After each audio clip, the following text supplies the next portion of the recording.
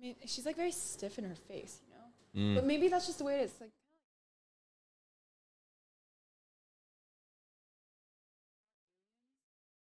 well, she started as human, and then like she forgot about her. Yeah, that's true. So she thinks she's Right? alien.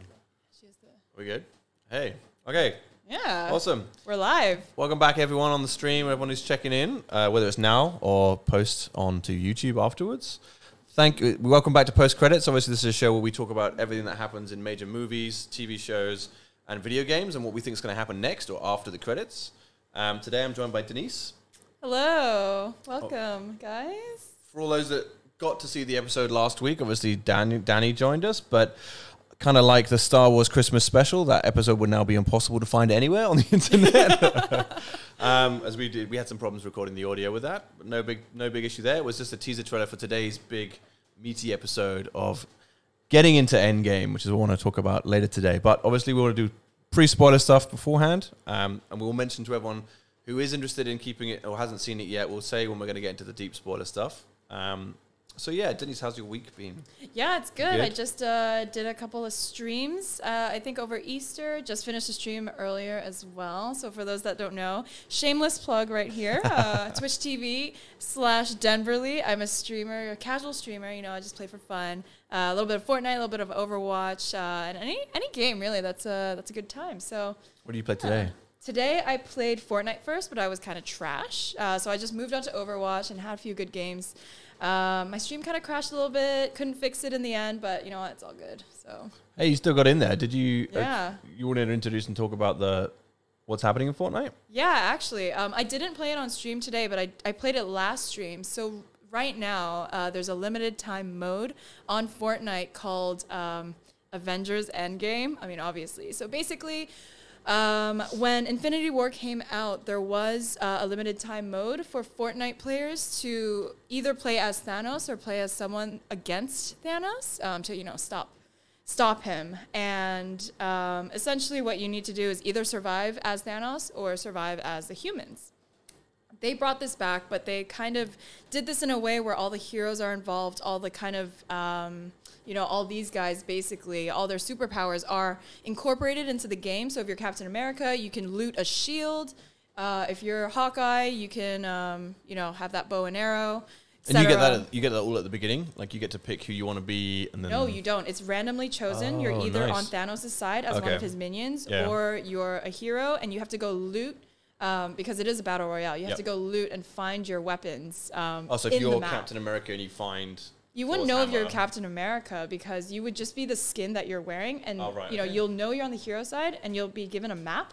And that map will lead you to one of the golden kind of, weapons that either of the characters use. So, cool. And you played it? It was good? Yeah. I mean, it was okay for me. I thought it was a little bit hectic because there's too many sounds. There's too many kind of... stimulus around. So when you're wearing headphones and you're playing, and it's a battle royale game, right? So you have to listen to other players. There's just too many explosion sounds, and then there's like these laser beams from like Thanos' minions, and then there's Thor's ground pound. I mean, it's really cool, but then there's just too much going on. So, but I mean, it's gotten a lot of really good. Sorry about that. It's gotten. It's gotten. Turn my sound off. I know it's like let's not. Okay, that is annoying. Right? Anyway, sorry guys. No, there's been a lot of news around it. A bit more positive than negative, just because it's just really cool for a company like Fortnite or Epic Games to collaborate with Marvel and to collaborate with I think things that are very mainstream, and that's why they're successful. Yeah, and I think as gamers and as gaming fans or people who work for TALON Gaming, then I think we're interested in seeing more of that integration between the mainstream movie series and obviously games that we play on a regular basis. Yeah. Like we haven't really had that in the past where you've had a very good comic book movie that has portrayed either the comic books or has portrayed, not comic book movie, gaming movie. Yeah. If you look back in the history, you've got Super Mario Bros. And those kind of like big letdowns that we've had. Hopefully this year we'll get something great with Detective Pikachu. Yeah. Fingers crossed for that. It's coming out in Hong Kong 2 weeks' time. But yeah, so I'm glad to see that you've played it, and we went to see the movie together, so that it lives up to the dream, so to speak, with that. Yes. Yeah. Okay. All right. Well, that kind of leads us into a section that we like to call, I kind of cheekily named pre-roll, where we talk about some new gaming news and topics that are coming up before we get into the hot topic of the week. Today's hot topic is obviously Endgame. We will talk about spoilers later on, and we'll get into what our thoughts were. I've got some interesting theories. I'm sure you've got some cool stuff to bring to the table. But a few things just to mention today. Do you know it's Gal Gadot's birthday? So we want to say happy birthday to Gal Gadot. Happy birthday, Gal. I would say that out of respect, I won't say her age. I don't actually know what it is. Neither do I. Either way, Wonder Woman, happy birthday to you. On a sadder side of note things, which kind of brings into a game that I'm interested in personally to talk about, is it's now 25 years since Ayrton Senna unfortunately lost his life in Formula One.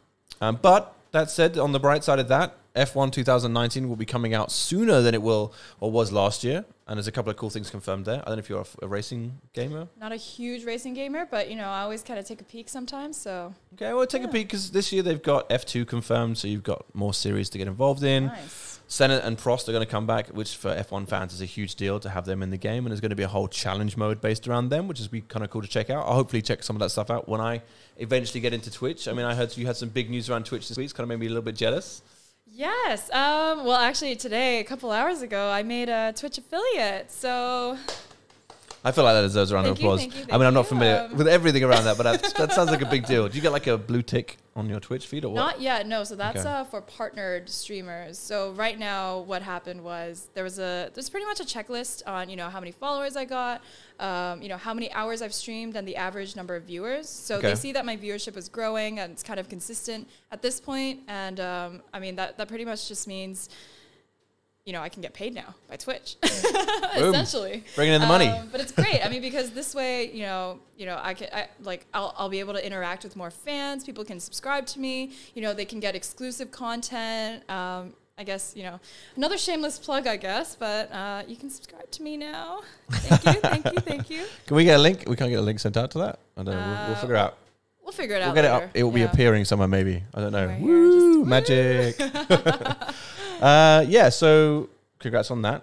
Obviously, I'll hopefully get into the twitching game at some point. Maybe potentially when F1 2019 comes out. I'll start with that. We should do a squad stream. They announced, actually one more thing. They announced, I think, was it 2 weeks ago, squad streaming. So you can, with 3 other people, all live broadcast your stream and have a link to their stream as well. Nice, okay. So, you can have, for example, 4-person squad on Fortnite, and you're all streaming, but then everyone can see everyone's screen. It's great. Really cool. Yeah, it's just like Mario Kart, with the whole split screen thing. That's what we have to do it with. Yes. Those are my kind of games. Kart. I'm all into the old school games. Mario Kart, Super Smash Brothers. Ooh. I haven't tried the new one yet. We need to get that out. Okay, so then let's get on to that. We had some Twitch. We had some cool games. And other things I want to mention just in the pre-roll game for you guys out there. I don't know if anyone's seen it today, but the questionable Sonic trailer launched this morning, Hong Kong time, I think, in the evening yesterday. Very interesting trailer with Jim Carrey in the leading, well, not leading role. He will hopefully be turning into Eggman. Although from the trailer, he doesn't look anything like him yet. I'm assuming what they're going to do is basically have it as an origin story for him turning into Eggman. Yeah, I think so. Which is a redeeming feature for it, because if you've seen what the Sonic trailer looks like, then it's questionable. Let us know what you think in the chat about how this anthropomorphic looking Sonic character looks. What were your thoughts? I just showed you the trailer beforehand. Yeah. I mean, to be honest, he looks a little bit too realistic. He's supposed to be a cartoon character, right? Yeah. I mean, this whole Sonic the Hedgehog, I played Sonic the Hedgehog as a child. I freaking loved it. I played it when it was 3D, not 2D. I got into it on the Dreamcast. So on the Dreamcast? Yeah, I got into it really late because we didn't have a Sega. I had a Sony and been growing up. But I played it on the GameCube, right? Oh, so it was Sonic versus Shadow. Okay. And, the renderings there were, starting to be 3D, a little bit more textured, and, because the world was actually in 3D, so you would actually be in his perspective, but third person. Okay. He just looked a lot more cool and slick, and with his hair back, and with the whole flowing kind of more cartoony, more cartoony, exaggerated, right? Exactly, and more adventurous, right? And then in this trailer, he just looked like like a teenage boy. Of fluff. Yeah, a ball of fluff. Yeah, he's literally like a ball of fluff. Like you can see every hair. It's really not realistic because even if you look at the dog in real life, you don't see that. They've done a weird match where they're trying to get something in between both what a human maybe Sonic would look like and then what the cartoon character would look like. He's a hedgehog. They don't even have hair. I mean, they have little they prickles. Have spikes. They have spikes. Yeah, which he kind of picks up in the trailer and looks at, but it just looks like a hair. You're right. It doesn't. Yeah. No, it doesn't sit well. I hope kind of like Dark Phoenix, which obviously had another trailer this week, which for me now with Dark Phoenix, it's a similar thing to Sonic. I'm hoping that as it goes, they'll take feedback on board. Yeah. They could potentially, because he's a CG character, completely change the design and still kind of weave it in. So I'm hoping if there's enough fan kind of backlash, they might just go, great, or it was a ruse. Here's the original Sonic. Because in a similar way, Dark Phoenix's third trailer, I think, came out last week. And for me, I hadn't been interested in this at all until the third trailer came out. Oh, okay. Because it just looked exactly like the previous movie in the original trilogy of the X-Men. Right. Where at the end it was just, Dark Phoenix just went kind of berserk and everyone had to combat that in some way. And it looked exactly like that with some people dying. They're giving away too much in the trailer. Like, it looks like the blue lady, I can't remember her name now. Why have I gone blank on her name? Oh my gosh. The shape-shifting character is basically going to die, I think, in that. And they've given that away in the trailer. And that kind of annoyed me a bit. But then this new trailer came out. They've got a lot of space stuff, which they haven't been showing till now, which is kind of cool. It's where Dark Phoenix went in the comics. It's nice to see them going off-world, which I really think they should do with X-Men, because there's that huge universe they could go into. Yeah. Especially with Doctor Doom and everything, if they bring those guys into it, with the Fantastic Four. But it looks interesting now. I want to go and see it. And I've maybe it's kind of, I have no expectations going into it now, being like, look, if it's good, it's good. And I know, and I'm sure you as another comic book fan would go and see it just for a pure fact that it's out. Yeah. I'm not going to not go and see this movie. I mean, I think even after the release of, Deadpool 1 and 2, right? Because Deadpool is still a part of the whole X-Men kind of. Yeah. I mean, he's kind of a weird character. He's an oddball, right? I mean, that's what makes him interesting. He's not directly related, but then they try to relate him, and I feel like now they're just trying to tie everything up into like one nice little package for this generation, and then the next generation there'll be someone else, a new actor, yes, new kind of storyline, but using the references from the comic books before, No, I think that's absolutely right, especially with the Fox and Disney merger now happening and everyone being now brought in. Mm-hmm. They're going to just rehash this. I think Disney has basically just looked at this and gone, look, it's made. We'll get it out there. That's it. Like, if it makes money, it makes money. It's not going to make money, I don't honestly think, with how much they spent on it. People still watch it, though. So yeah, well, like I say, I'm still going to go watch it. Yeah. I mean, it's interesting. So I think that is everything for me for pre-roll before we get into our hot topic. Yeah. Anything else you wanted to talk about today? No, I don't think. I think that's everything that is not spoilers. Oh, right? Yes, everything not spoilers. The only thing I had here, which is quite funny, letting you behind the scenes, I had a little link between this and our hot topic. But in Hong Kong, I don't know about anywhere else in the world. I'm sure they had some other people who were going a little bit crazy. Speaking of spoilers, someone in Hong Kong came straight out of a cinema and spoiled it in front of everyone else that was queuing up. Did you see this news article? No. Oh, and he got beat up. Yeah, he got beat up. That was the article. It wasn't, the spoilers. It was like, yeah, man gets beaten up by because they spoiled a movie. And I was like, yeah, like, I'm not a violent person, but I feel like I can relate to whoever did that. Yeah. To come out and just be like, why would you do that? I don't know. But so with that kind of said, we will talk a little bit now about our initial thoughts of the movie. If spoilers come up, that's likely. So if you haven't seen this movie, this is your warning now. Spoilers could hit at any point in time. Yep. If so it's up to you guys if you want to stick around. If you do, and we do have some comments in the chat we can track, then let us know any questions you have, and we'll try and answer those too. So yeah, let's just kick off into Endgame. We loved the movie. We saw it together. Yes. We had to get in for the first showing in Hong Kong. It was 8. Did. We got tickets for 8:30 in the morning. Mm-hmm. Great time because we were pre-work. It was great. Yeah. No. Had a coffee. It was ready. Good night's sleep. All good. It was great, and I think I'll allude to this now, but it was great to see that you were dressed in pure black, which I think was fitting. It for was. everything It that was. happens in the movie. It was business casual, but black I felt was the right color. I knew something was going to happen. I mean, it is called Endgame for a reason. It did that. I mean, the title itself did allude to kind of what was going to happen, right? Everyone knew it was going to be a revenge story. Mm-hmm. And Endgame just really sounds like it's the end of a certain type of era. You know? And I think we knew it being 11 years of movies now. If you include, obviously Iron Man it started with, then you knew that this had to be a round-off point again. It had to be. And it's good that they've done it that way. So let's start with, what were your initial thoughts from watching the movie? Overall, very entertaining. 3 hours, it did not feel like 3 hours. Not at all. It didn't. Yeah. And just to know, I've seen it 3 times now. I've only seen it once, so. I'm that kind of person. I've seen it 3 times, but then I have different friends and family members to go and see that with. Mm-hmm. But even the third time I've seen it, not only did I see a lot more, which I think, it's almost worth seeing a second time just for that pure fact. Like, I was hearing script lines, I thought, this is a different cut, because I was so engrossed in watching it, so nervous about missing something the first time that I didn't hear certain lines, and it played out well. Yeah, so I thought it didn't even the third time it didn't feel long. It didn't feel too long. That's good. I mean, because there's a lot of things that you would miss because initially you're seeing, you know, the acting. You want to understand the story. You already have questions from watching Infinity War, right? And those are the things you're looking for. The answers to those questions that you already have. But I guess in general, yeah, very entertaining. You know, a couple of things here and there, but you know, we can get into that a little bit later. Yeah, we'll get into that. Yeah. All right, so let's start with what do you have one like and one hate about this? One ultimate like and one thing if you had to. Like, I think we agree that the movie is good. Yeah. But is there anything you particularly hate about it? So for Okay. you, what are those? I actually really hated Thor's character. I think that was one of the worst things about, I mean, his character development from, you know, even the first Thor movie until Endgame.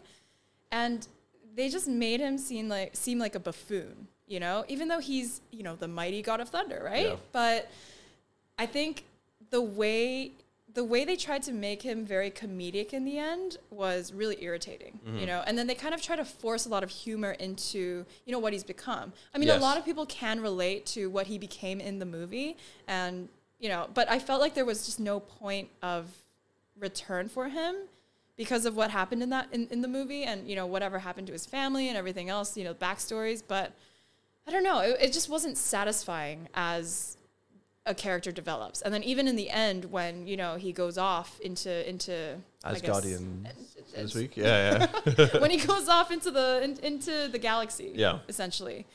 I just felt like it wasn't complete, you know? No, I agree. I completely agree with that. I think that I liked what they did with it and I can relate to. Yeah. And I think what they set up for him in Ragnarok was like the best place it could be for him. Taika Waititi. Always get that name wrong, so apologies for butchering that. Taika Waititi. Yeah, whatever. The guy that did the movie, he did some really great work for that, and he was in line to do Guardians 3 until James Gunn got re-signed, which I was still excited about because when I heard that Gunn was gone, I was like, okay, I'm off this because he made those movies for me. Like, they're some of my favorite movies. Yeah. Now he's back on anyway, so I know that he did some great work in Ragnarok for that. To see Thor, I understood why, and it made sense why he was, you know, he's run down, he's huge, and he's just let himself really go. Yeah. I can totally agree that it's something I don't necessarily like about it was how they finished it. Like, they didn't give him that rounding off. I honestly thought at the end when he was coming out ready for the final battle, he might just do like one power flex, get hit by lightning and suddenly be like, boom, ripped again. Because he kind of did, right? And his hair changed. Like, he went from having scraggly hair to being like actually having it plaited, looking better. But then he's still huge and let go. And you could tell that in the fight that he was kind of held back by that a little bit. Yeah. There is something, I mean, this kind of goes down the whole political spectrum, but I feel like after watching it 3 times, there is a lot of pandering to certain demographics and audiences there and to zeitgeist of where we are now in the media. Yeah. And I think one of those is like, we have to make that character look a bit stupid or make him like that to let other people shine. Yeah. So I felt like it was a bit of that, and I felt like it went on for too long. But I like what they did to begin with, and I was just hoping, exactly like you were, that they would round that out. Yeah. I like the idea, spoilers, that I like the idea that he's going to probably be in Guardians 3. Oh, yeah. Now. Or as Guardians of the Galaxy, as they could go with. Guardians of the Galaxy, love it. And again, I love that James Gunn's back with that, and I can't wait to see what they do with it. They relate that last scene, or one of the last scenes, between the two Chris's, Chris Hemsworth and Chris Pratt, in the ship when they're about to fly off with the Guardians. Thor and... it was just beautiful. That back and forth, that banter. Oh yeah. That last question when he's like, you know, I'm in charge. I'm in charge. Like, yeah. And he's like looking at him like, no, you know you're not. Like, that's gonna be good. That was hilarious. I mean, I totally relate to that as well. I feel like Chris Pratt is kind of like my spirit animal. You know, I think just as Star-Lord, right? He's kind of awkward. He's kind of, you know, he does have the moves. You know, it's like a weird kind of dad charm. Yeah. No, it is, and they revisited that because when they went to Morag in the whole time travel part, we'll get into this later on. I'm kind of skipping ahead. When he was singing and dancing, it had that same kind of fun to it, and getting hit in the face and everything. It was just he played his character well in it. Yes. Okay, so that was your one hate. What was your one love? I mean, there's loads of things you probably love. I mean, there's so many. I don't know what to choose from, but I think it's the way the movie played with my emotions. I think you knew I was quite emotional. Someone was cutting onions in the theater, you know, very close to my face. There were a lot of onions in that theater. A lot of onions. But I feel like there was just such a good mixture of humor, love, you know, sadness, sacrifice. It really tells a story of, you know, someone's life. And like, everyone can relate to every moment of it, and that's kind of where they really brought it together. And like, it's just that's why it was so entertaining for 3 hours straight. You didn't even know it was 3 hours. I didn't even know I had to pee until I left. You know? And I was surprised I didn't have to go either of the times that I've been to this movie. But you're right in saying that. I think any movie that can make me laugh out loud multiple times. Oh yeah. But at the same time, then make me pretty much cry in moments. I mean, I'm a father, so I've got. Well, I mean, it helped. There's one line in that movie between Stark and his daughter that just every time I see that movie, it's going to get me. It's like it reminds me of watching Watership Down when I was a kid. Every time you hear the music for Bright Eyes come on, it's going to be the same as hearing that I love you 3000. Oh, I know the feels, actual feels. Like you can feel it in your throat. So you're like, okay. Oh, I was holding myself back. I was like, don't. It's a good thing that there's a lot of time at the end during the credits just to be like, compose yourself and be like, no crying for me. No, I'm just having some popcorn. Like, something's stuck in my throat. But it was good. I totally agree with those two. I think for me, the like would be, it didn't waste any time explaining anything. And I think that was great, including time travel, which we'll get onto later as a longer topic. But for me, I like the fact that it wasn't just like, hey, let's explain exactly how time travel works for this, or let's explain who Thor is and that kind of thing. But at the same time, I think it was easy enough for someone who hadn't seen anything apart from Endgame. And I recommend the only movie you have to see before this is Endgame. You can find YouTube trailers that explain everything else. If you don't want, Infinity War. Sorry, yes, you're right. Infinity War, yes. The only one you have to see is Infinity War before this. So I like that part of it. I think for me, the hate would be that having seen it 3 times now, I initially saw some plot holes, obviously with the time travel stuff, especially. It's not going to be perfect at all, and I'm not expecting that at all. I'm not going to hold it to the movie and be like, you didn't do that for me, because I don't think anyone's going to be perfect in that. Time travel's hard. I mean, there's a T-shirt right there.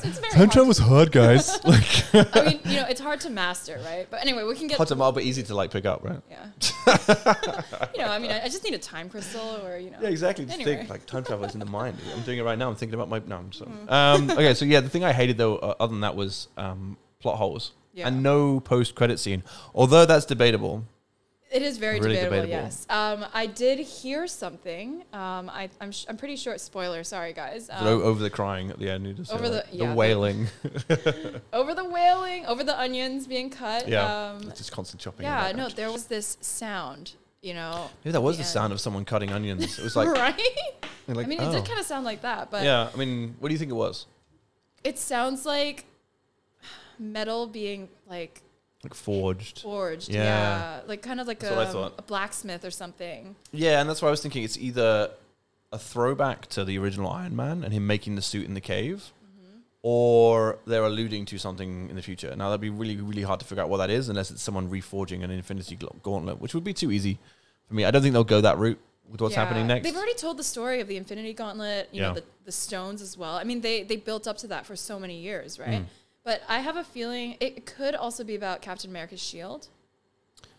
Yes, it could be that. I mean, there's so what, and I guess the whole Wakanda. What is it? Black Panther. Yep. They used the metal. Oh my gosh, I don't even remember what it's Vibranium? called. Vibranium. Yeah. They can't call it the Wolverine material because of licensing up until now. Now they can, but that's why they called it Vibranium. I think it's because they couldn't. It's supposed to be the same material that covers Wolverine. Oh, interesting. Adamantium.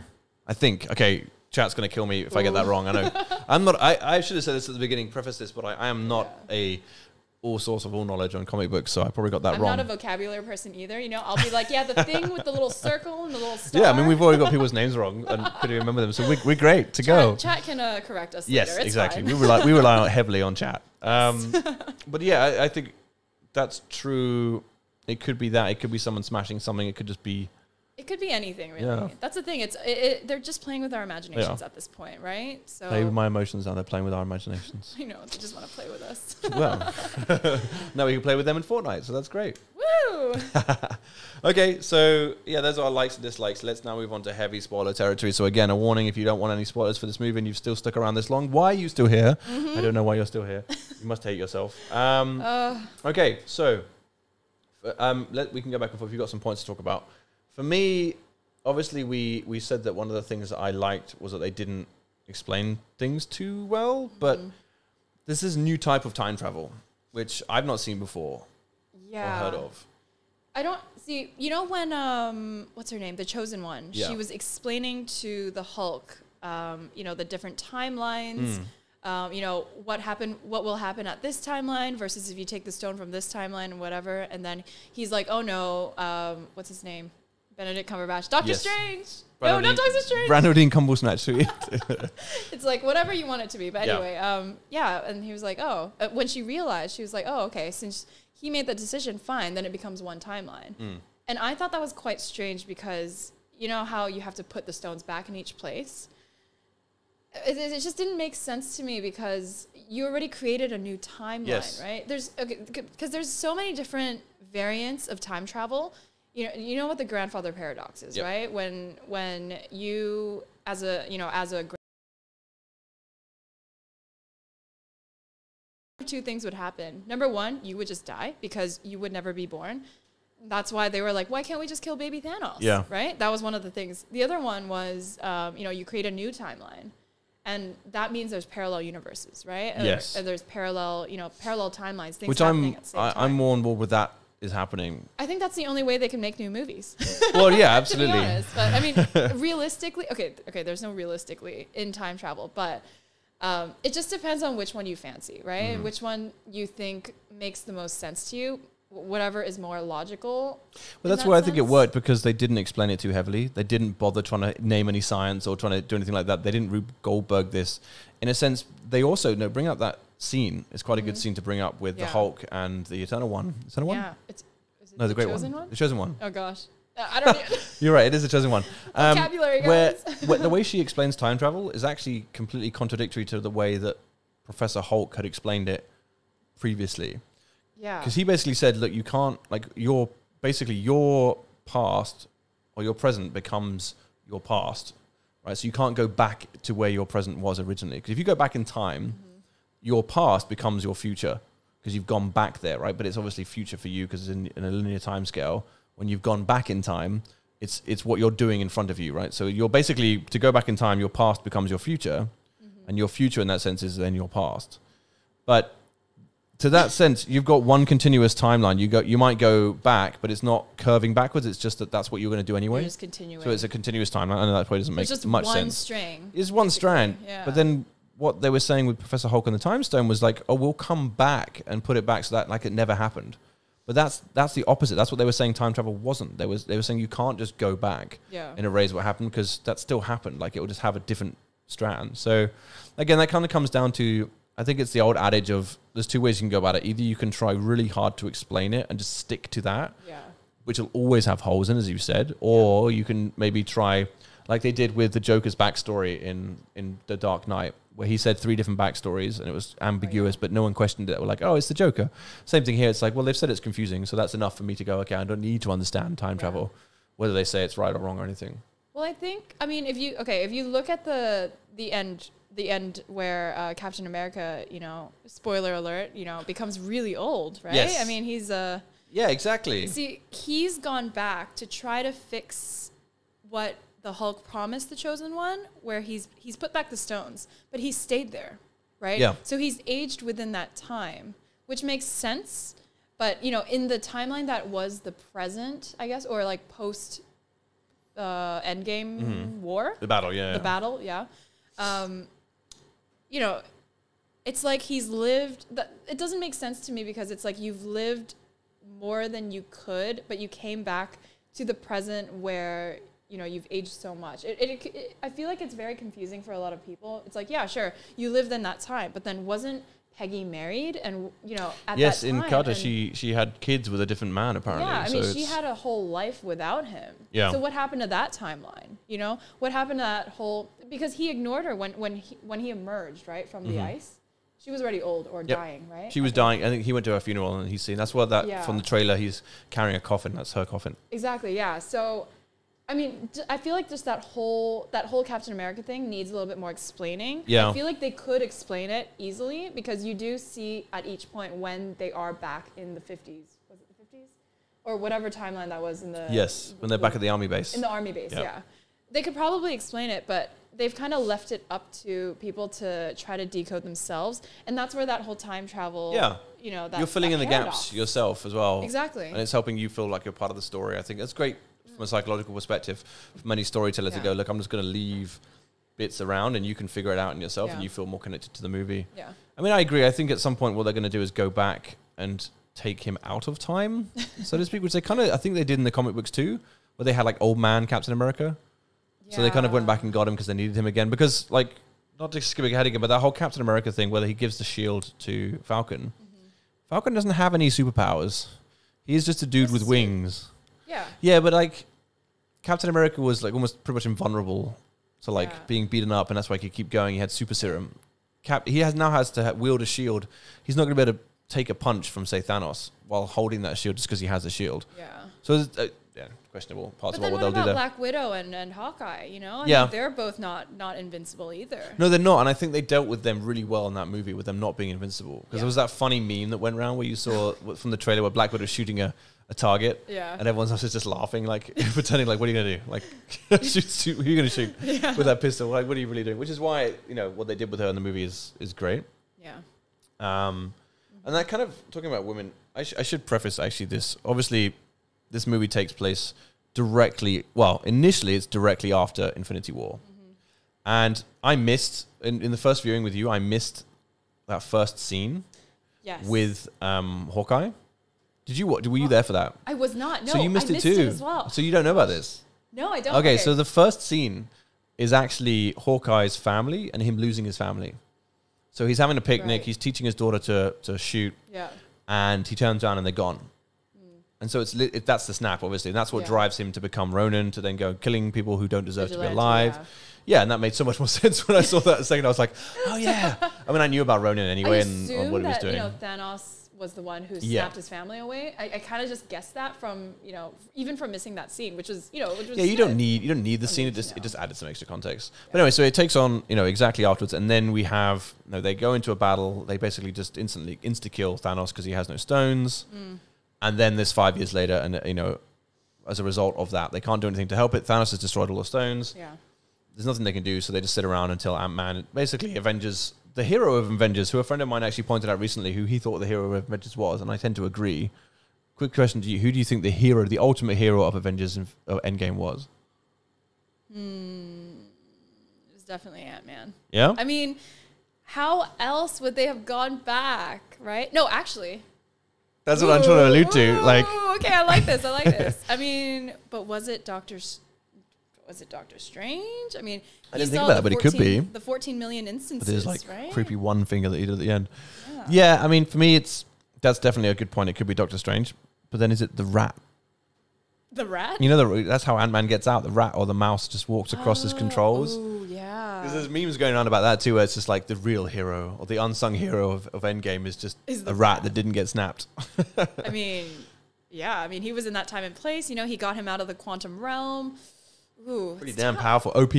Rat is OP. You heard it here first. He's the new meta, guys. Yeah. But anyway, so the movie then plays out. They go through time. It's a time heist, which I love that they called it that. Perfect Ant-Man line. I really like that. Yeah. It's very nice. It's a time heist. They go back in time to different moments where they could then pick the gems out of history, bring them back to the present. I don't want to say back to the future.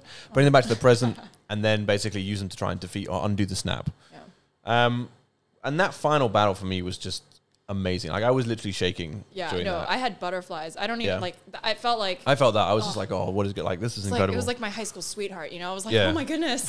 I'm being like, No, do go on. I think it was when Doctor Strange's like sorcerers came in, with the vocabulary, guys. Chat, please help me out. With the little circle thing, and then they all come in through their little like the portals. Yeah. I thought that, and like looking at the different scenes as well from where they came from, because they just suddenly all just snap back, right? Because they came back. Yeah, there's that gap between when Professor Hulk does the snap, yeah, until when Falcon is heard on Captain's ear going on your left, which is a really nice callback to Captain America, the Winter Soldier, because he's running around that whole field and he keeps going on your left, on your left, on your left. So obviously, I think at that point, Doctor Strange has come back and then gone, I know what you need to do, and gone around and collected everyone. Because if you look closely, you've got everyone from Wakanda, You've got loads of people from Guardians. So you've got the Ravagers. All the Ravagers. All the Ravagers are there. You've got all of the Doctor Strange You've got Wakanda. sorcerers. You've got Wakanda and everyone. Yeah. So that obviously he's taken time to just go and get everyone and then come back at the perfect moment. That was a beautiful moment. It was a great moment. Yeah. What do you think about? I've got some other points to mention here. What do you think about Thor? Not Thor, sorry. The Captain America the Captain America reveal. Spoilers, big spoilers here.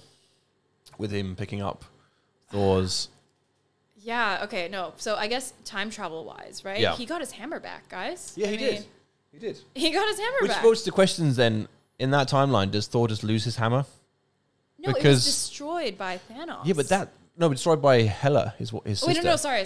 Yes. But Hela. then that doesn't happen for ages. Like that's only in Thor 2. They travel back in time to Thor 2. That's halfway through Thor 2. So then are they saying in that timeline that Thor just doesn't have a hammer from that moment onwards? In that parallel universe, which is what it will then become, right? Yeah, I mean, because they can't. I mean, they could bring the hammer back, but then in that timeline, it would have been gone. Yeah, well, that was my other question. Like when Captain America went back in time to put the stones back, and he takes the hammer, does he go back to and give the hammer back at the same time he gives this? Maybe. I mean, that's an explanation for it. I mean, do you have to put everything that you took from the past back? That's a good question. Oh, and you know what? There was also one more thing about the time thing. When they went back to right after the incident, right? The first incident, the first Avengers, guys. Yes. And Loki disappears. Yeah, exactly. So then is Loki still alive? So is he still alive? Yeah. Is that another timeline? What happened? He basically just took that stone. Yeah, disappeared. And just disappeared. So there's another story to tell there. Yeah, right? and that's the thing. It's I don't know what it's called scientifically. I'm sure. Again, chat, please help us on this. There's a theory out there where, again, like you could go back and kill Thanos as a baby, but it's almost like then you have the world without that, which could be worse. And somehow everything happens the same way, but it's just through a different means. Like you can't change fate, almost in a sense. Not to get religious about it, that's also a paradox, right? Yeah, but it's like if you go back and go, okay, well, I'm going to say you get shot, and you go back in the past and go, I'm going to stop the man who's going to shoot me, or stop someone who's going to shoot a president. Yeah. By stopping that person, you make something else happen as a result. Butterfly effect. Yeah, butterfly effect, right? Yeah. So that could be explanation for it. It's like, yes, you could go back and Loki got away, but then he dies in some other means. Perhaps. Maybe. Yeah, that's the thing. It's either you believe that you are you can control your fate, or your fate controls you, right? Yeah. It's just a matter of perspective, I think. Yeah, I agree. It's what you think will make you feel happier, you know? I mean, yes, which is why it works quite well. Because you don't think about it and you think, okay, well, I'm okay with my explanation of it, as they've said. Exactly. That works for me. Yeah.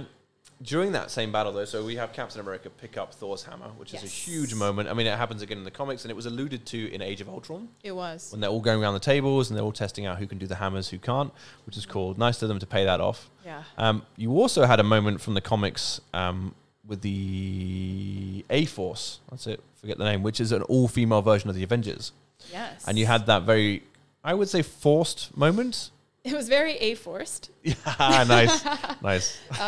It was a good moment, but they didn't really do much. I felt like it didn't really do it. It was very forced. It was very, it was pandering, I felt like. They could, if they're really going to do that, they could have done a lot more. It felt like they were just doing it because they're like, all the females are together. Let's just put them together. Yeah. No, definitely. This will have really really good impact on social media. Yeah. No, a lot of people were like, oh, we see right through it. You know, you're just trying to get your feminist audience or your female audience to feel empowered. But really what you did was just, it was something off your checklist. Yeah. Right? Of your shot list, basically. But I wish, you're right. I do wish they put a little bit more thought into the A-Force. However, they have a lot more opportunity now to explore it. They do. Which... No, I think they will. I mean, Brie Larson, who obviously plays Captain Marvel, and we can get into a whole new debate on whether she was OP or not, because I think that's one definitely thing people were questioning was, would she be too overpowered for this movie? I don't think she was. I think she played it well, especially in moments where she was fighting Thanos, and Thanos just rips the Power Stone out of the glove in order to punch her in the face. And it works. That knocks her out, so that's kind of cool. But she alluded on social media recently to say that she would be a great thing to do would be an A-Force movie. Yeah. And I would like to see it. I would again, a comic book movie, I'm not going to not see it. As long as it's done right and not just done like Ghostbusters was done or like Ocean's 7 was done. Ocean's 8. Well, it's just kind of like we're only doing this just to have an all-women movie. Yeah. It's like there's precedent to do this because it's already in the comic books and there are actual superheroes are women, so it makes sense in that sense. Yeah. And I'll go and see it no matter what. Yeah. We talked about Fat Thor Yes, we did. So that's kind of we we did didn't that, right? specifically say he was fat, but I guess. Oh right, okay. Well, yeah. Now spoilers. Fat Thor. He's fat. Thor got thick. THICC. 2 C's, my friends. Exactly. And we know we have qualms with that. There's other points I want to. Is there anything you want to bring up? I've got some questions I want to pose to you around about it as Thor. a fan. Well, about, no, we're not Thor about just other things in the movie that kind of I confused do want to me. talk about Captain Marvel a little bit. Yeah, okay, we're on there now. Let's talk about that. As soon as we mentioned Brie Larson. Yeah, I mean, personally, I thought the actress choice could have been a little bit better. Although, I mean, she did do an all right job, I think, but she was very stone cold. There was not much emotion in the way she, I guess, became Captain Marvel. And I guess from watching the original movie, right? There's a lot of questions I have about that movie in particular. Oh yeah, we could do a whole podcast on just that movie. Oh no, definitely. All right, next podcast. Although I feel like I'm going to get demonetized from anything I do from then onwards as a man. I can't comment on that movie. It wasn't for me. Well, no, I mean, it wasn't. Okay. I don't think it has anything to do with female empowerment. Yeah, no, I know. Because she's already been a character, right? Yes. In the Marvel universe. I mean, Marvel's literally named after her, kind of. Yes, in a way. well, Marvel, right? Marvel. Captain Marvel. Exactly. Is like the thing, yeah. But there has to be always that one superhero, and she was the one for Earth, because the Avengers are for Earth, the Earth Avengers, right? And then that's where we kind of go into the whole galaxy, right? The Guardians of the Galaxy. Yeah, the lines that she space. had Exactly. kind of alluded to that, right? Where she was saying, oh, well, yeah, like, Earth has you're you only guys. one. Yeah, it's like, you guys are only one planet out of the, the billions, in the galaxy. Anyway, back to her acting. It was okay. She was kind of emotionless, I think, in her facial features. But I think because she was the superhero, she kind of had to be very neutral in comparison to a lot of the other characters who've had, a bigger story build up than she has. Okay, no, right? I can see that. And I think maybe you're right in saying that in Captain Marvel, she didn't really come up against anything that could stop her. She hasn't really yet until being punched by Thanos, I guess. Or by a stone, really. Well, yeah, okay, not punched by Thanos, punched by a power stone. Anyone's going to get hit by that. I think what I would like to see if they do a second movie for her, if she gets that, because I heard it didn't do too well, but I'm sure she'll still get that anyway, is I actually see her come up against some struggle. Rather than it be a movie all about empowerment and about how, like at the end of Captain Marvel, where the guy goes like, come on, let's fight without powers, whatever. Prove to me what you've got. And she's like, I don't have to prove anything to you, which is a great line. Yeah, I know. But it's almost like, I'd love to see her actually come up and struggle against something and then overcome it, rather than just be like, well, I'm all powerful from the beginning. Like from the beginning of that movie, she had her powers, she could use them. So I'd like to see that only because then it builds character. You're right in saying it's a Superman complex. Which is why, one reason why personally I don't like DC as much as Marvel is because you have someone like Superman in there, which is pretty much invulnerable. Really? Apart from one MacGuffin, which is like, oh, kryptonite. That felt like a weak character to me. Obviously, rest in peace, whoever, because of all the comics and everything. Like, I'm going to get absolutely killed for that. I know. That's why I'm a bigger Marvel fan, because I've never liked Superman as a character. Oh, interesting. Because he's too OP, and it's like, what, you can do anything. Yeah, I mean, it's like that kid you have in high school who's you play a video game with, and he's always like, you're imagining different things, and you're going, well, I'm throwing this spell at you or whatever, and the kid's like, but I can overpower that because I have a shield or something. Okay. You're like, well, you're just making stuff up now, like. Yeah, but I mean, I feel like that's just the whole comic book, DC versus Marvel, right? I like DC as a TV series better than I do Marvel, and the way that they execute it now, yeah, and then I like Marvel movies better. But I find that DC characters are more easily relatable to people versus the Marvel characters, because the Marvel characters are, they're like gorgeous. First of all, right? They are beautiful people, but a lot of the DC characters, they're not really the A-list actors. They're kind of they're more relatable in the look sense. And even their backstories, right? When you look at Joker, when you look at Batman, for example. Okay, not everyone relates to Batman, but we live in Hong Kong, so maybe more people relate to Batman in Hong Kong than in other countries. Yes, the IFC has a big part to play in that movie. Exactly, but I find, just with that whole dynamic, especially with Joker, right? One of his backstories. Sorry to kind of go off track. Yeah, we have gone on track. We'll come back. We'll come back. But I think in terms of relatability, it's like, the core value of family, right? Joker had a family. He got it taken away, and then he went insane. Well, it depends who you speak to, right? I mean, he has multiple. Exactly. Until the movie comes out. Ooh.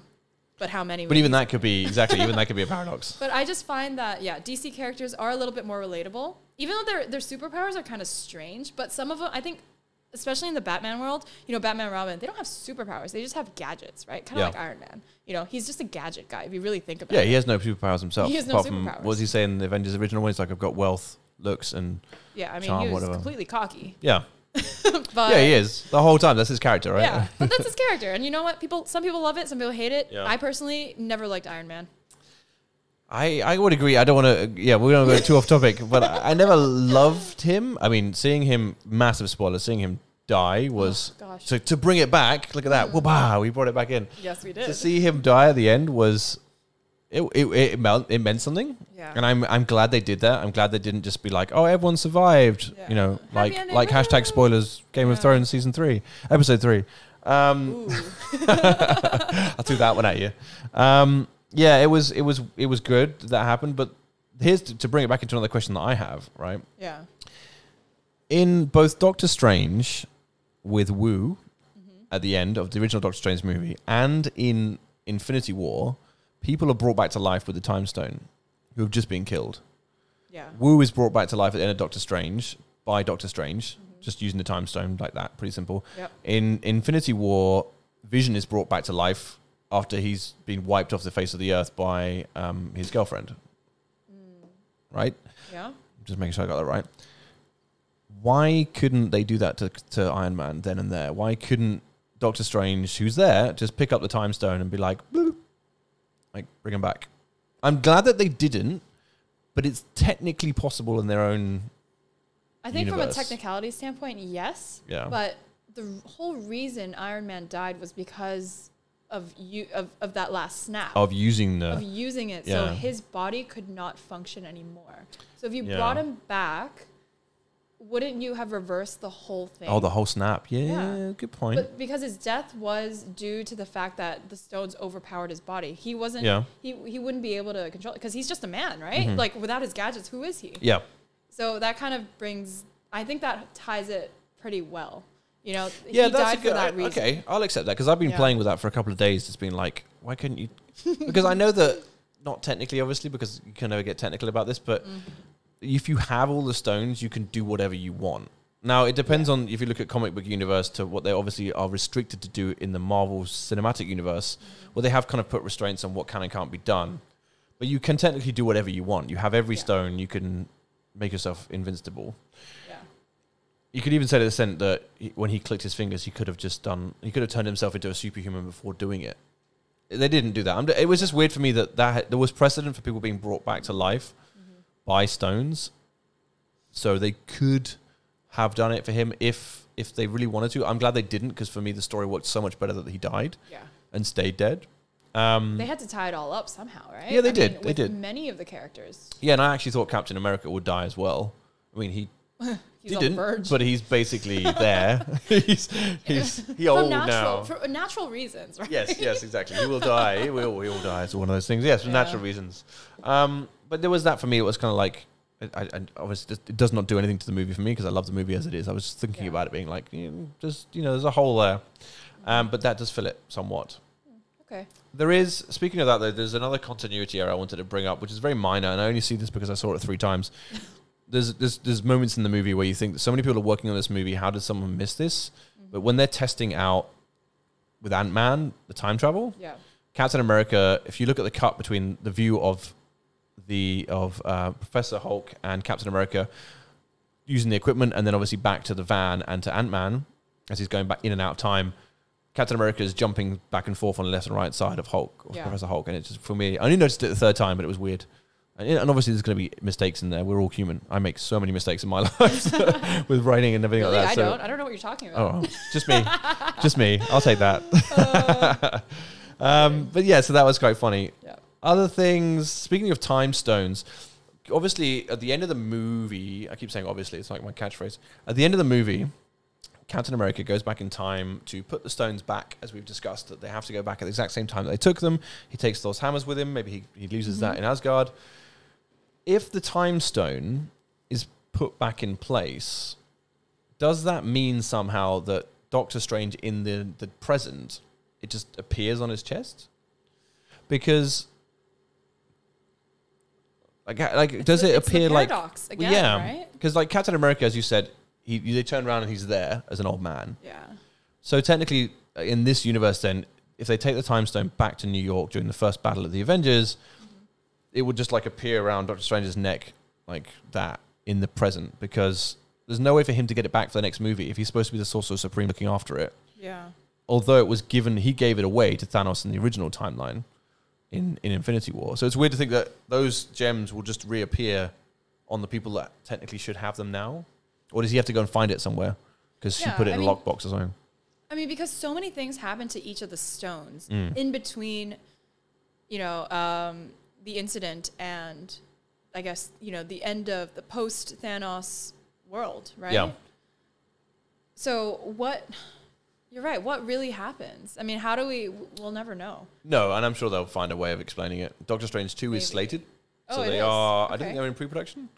The only movies we know that are coming out after this so far are Spider-Man. Yes. And Guardians 3, which has been pushed back, but it's in pre-production. Okay. And then obviously there's a Black Widow movie, which has been... Well, here's the thing, right? So they talked about it, and obviously one of the biggest spoilers in the movie is that she dies, which will bring on to my next topic about Soul Stone.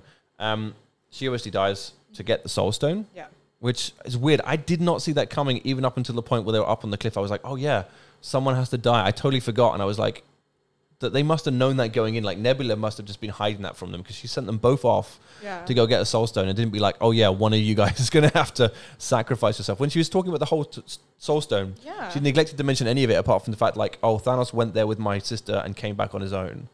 So either she didn't know.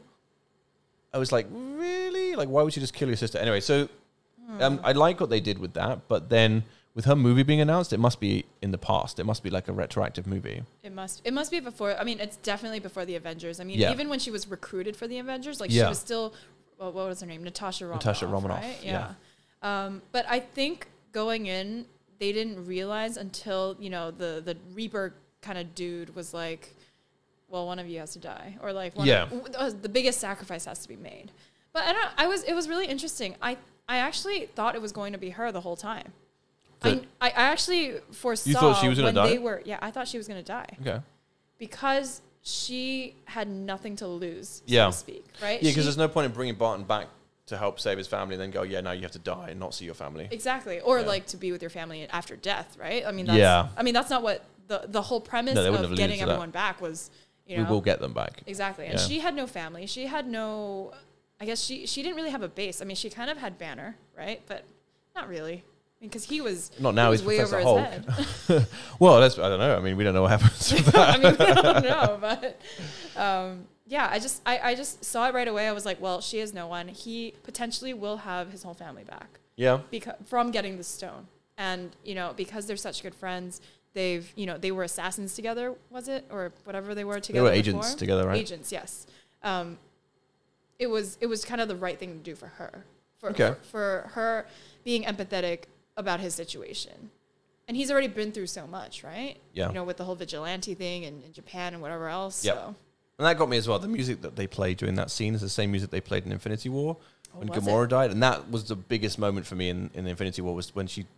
Because I didn't see it coming. I was like, oh, like, I like her. And I'm glad they brought her back, even though now obviously she has no memory of anything that happened.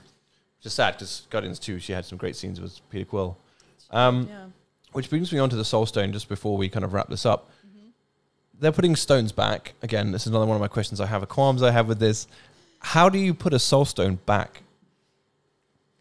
Right? Because you got to kill someone to get it, or sacrifice someone to get it. So it's not like it's in existence somewhere you can just pluck it out of the sky. Yeah. When Captain America's putting them back, I just want to know the scene where he just turns up. One, he has to turn up and obviously come into contact with Red Skull, which he hasn't seen since his battle. Well, yeah, since his battle, because Red Skull was in first of Captain America movie. He was the big bad. So one, there's going to be a massive like, oh, there's you. You're still alive and everything there. But two, like, how do you put it back? Or does it just dissolve when you don't need it? Like, I don't know. It's like the Harry Potter, what's it? The thing that just turns up. The sword that just turns up whenever you need it, or whatever it's called. Oh, the Gryffindor sword. Yeah, the door. Like the door with everything in it. The room of... Room of requirement. It was in the name, right? Like, because that was just for me like, okay, well, how do you put a soul stone back? So what does a soul stone do? Like when you have the stone alone, what does it do? So you have power over living beings, I think. I know I'm going to get this a little bit wrong. So you can control people's being and love and likes and that kind of thing, or also life in itself, Like right? their feelings? Yeah. Interesting. Which is why I think it's used when used with the other power stones. I should really know this, but I don't know. I haven't got something to bring it up. Yeah. Well, we can Google it really quickly what a soul stone does. What does a soul stone do? What is it? But there was this big for me. It's like, how was he going to put it back somewhere? Yeah. I think, well... Let me just quickly Google See, that's the whole time travel paradox, right? I feel like...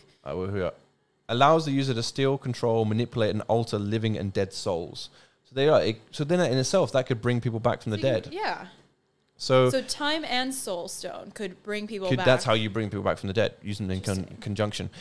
Which again comes back to a theory which to me at least relates back to the comic books, is when people in the snap happen, they all go into the soul stone, and they're just kept inside there in this weird world inside the soul stone. Which is where we could lead on to Guardians 3, because at the end of Guardians 2, we saw Adam Warlock's pod in the post-credit scene. And originally he has the Soul Stone. They use it in his head instead of Vision's. So they've done something differently there. But then it's like, okay, well, then originally then was Gamora, because you see her with Thanos inside the Soul Stone as a kid. You do, yeah. In Infinity War. So I was thinking, okay, well, is Black Widow then inside the Soul Stone now? So she technically could still be alive if you have the Soul Stone. And there's a way to reverse that some way, where maybe when Adam Warlock comes around, he can do that or figure that out. Maybe they won't ever do that, and I'm fine if they don't. Yeah. But it's just these weird questions of like, how do you put it back? What happened when Captain America met up with Red Skull again, which he inevitably would have done? Like, well, here you go. Yeah. I mean, I know we've got 5 minutes left to talk about this. I've got so much more I could potentially talk about. Is there anything else? I mean, that for me, the Soul Stone and the Time Stone, those kind of things I really wanted to talk about, because to me, they're kind of like thought starters. Was there anything for you else you wanted to talk about before we kind of wrapped up? I mean, we've pretty much talked about all the characters. Ant-Man, Captain America. Honestly, there's so much more to talk about, right? But there is. Definitely I could talk it's really for weeks. Interesting to end on the Time Stone and the Soul Stone. Yeah. You know, I think just, going back after, I'm definitely going to do a little bit more research on the two and how they would work, and then of course, all the post-credit scenes. I think there's a lot of post-credit scenes that that were not addressed, although a lot of them were in this movie. Yeah. From the main Avengers, but then when you go into Guardians, and the last Guardians movie there was 4 or 5 different scenes, right, of different characters. Yes. You see Rocky, Sylvester Stallone. Sorry, I call him Rocky. You see Sylvester Stallone. You see Sean Gunn, James Gunn's brother, as trying to control the little arrow thing. Mm-hmm. So I'm looking forward to what's happening in that. Yeah, there's so much that happens after Guardians. With how they ended Endgame. Yeah. With as Guardians of the Galaxy, right? I think there's just more. As Guardians. All I could think of was like protecting Rump everywhere in the galaxy. Oh my gosh. I think just from that's just kind of where you zoom out of Earth and you're like, okay, there's way more. Well, yeah, I mean, so for me, a couple of things just quickly. I would love to see them do Nova, who is another superhero like Captain Marvel. Yeah. And he comes from the whole idea that he's the last surviving member of the Nova Corps, those people who are on Xandar from the Guardians 1. Yeah. And obviously, Thanos has to go and take the Power Stone from Xandar. So I would love it if they had a scene somewhere where Thanos is just destroying Xandar and nobody survives apart from one dude, and he becomes Nova, who is this superhero in that sense. And I know that they talked about doing a Nova movie a couple of years ago, so I'd love to see that. Yeah. The other thing is Guardians 3, obviously, and what they'll do with Adam Warlock. I'd love to see them. I can't wait for that movie, just to say the Asgardians of the Galaxy. I want that on a shirt, just Asgardian. So I have a section at the end, just before we wrap this up completely, is what we recommend people can read, or at least check out based on this stuff, based on the post-credits that we've analyzed here.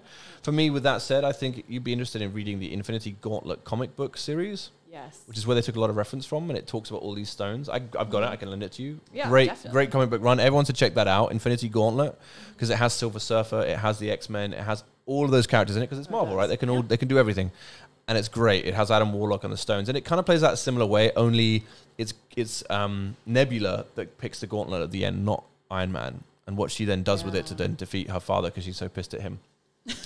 And then obviously I would recommend going to see Detective Pikachu. It's out in 2 weeks. We can probably go and see it together. Yes. If I'm sure you're as interested as I am. Mm-hmm. Go check out Detective Pikachu. No affiliation, no sponsorship. Anything else you wanna say?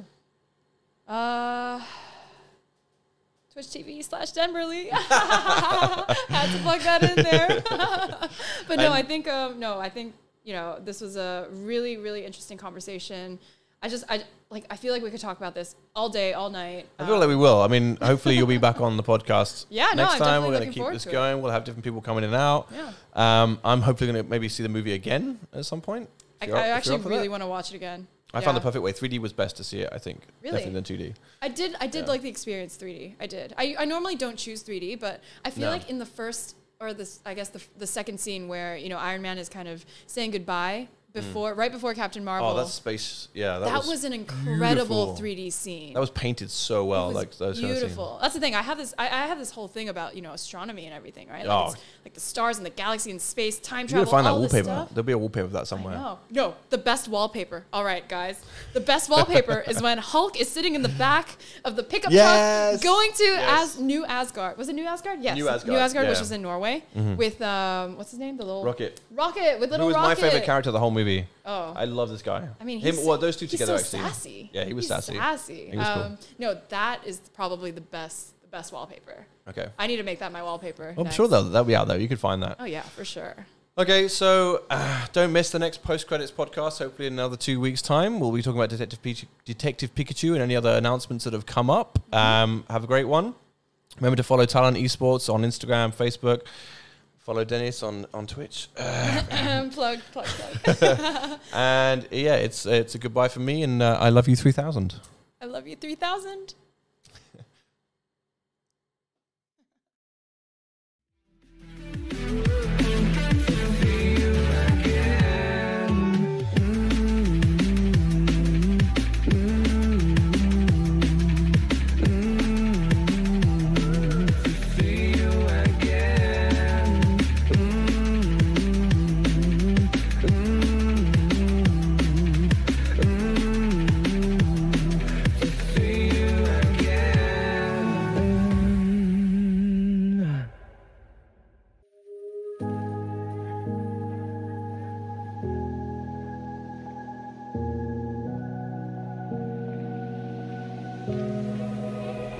Run free and dive into the sky. Hear the wind crying out its prayer. Why are we so ashamed to be alive? Break the chains and our freedom does its ache.